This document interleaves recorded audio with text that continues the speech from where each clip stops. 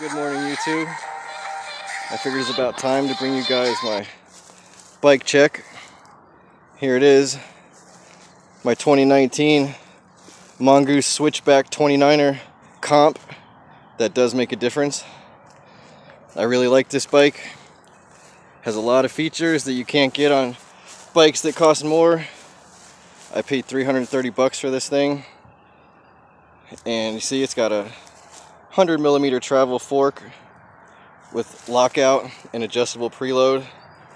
Most bikes in this price range, you're not coming anywhere near a lockout or even an adjustable preload. 160mm Shimano discs front and rear. I might add the 180 disc kit later on. It's got a lot of day one mods. New seat. I can't have that tiny seat. It's got a Altus derailleur in the back.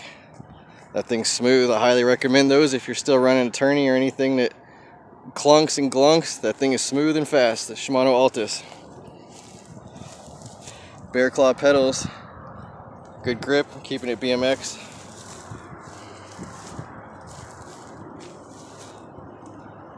I'd say the weakest link in this bike so far is this front 3x with the tourney hyperdrive derailleur.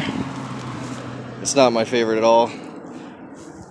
Stage 2 will be a 1x remote lockout fork, maybe a couple other options that I can come up with. Then this bike will be pretty much done.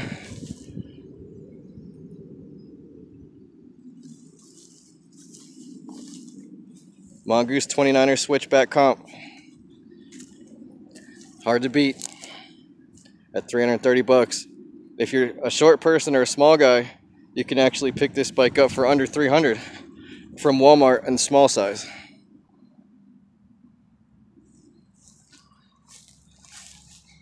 I know this is a zoom fork, but let me tell you, it really works good.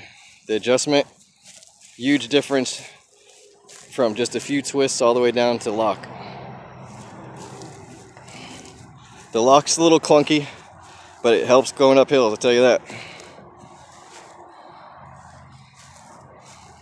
There it is, my budget bike check, Mongoose 29er. Thanks for watching, everyone.